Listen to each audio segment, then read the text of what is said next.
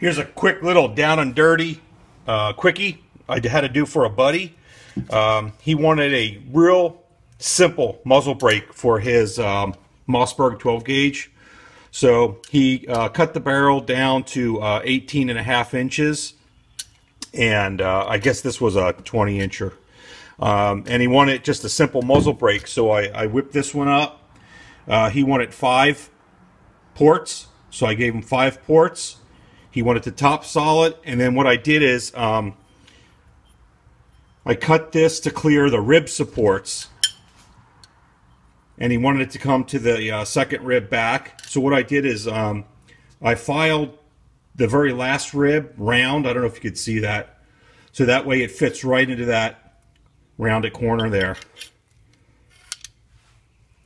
So all's left to do is silver solder it on. Before I do that, I want to make sure that this is exactly what he wanted. This is the picture he drew. These are the dimensions he gave me. So he should be a happy camper. Quick, down and dirty, man. See ya.